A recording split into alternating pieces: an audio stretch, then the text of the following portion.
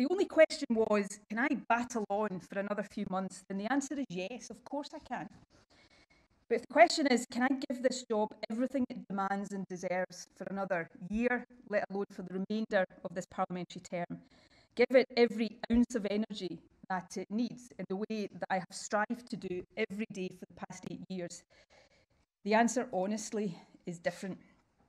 And as that is my conclusion, hard though it has been for me to reach it, then given the nature and scale of the challenges the country faces, I have a duty to say so now. So to the people of Scotland, to all of the people of Scotland, whether you voted for me or not, please know that being your First Minister has been the privilege of my life. Nothing, absolutely nothing I do in future will ever come anywhere close. Thank you from the very bottom of my heart.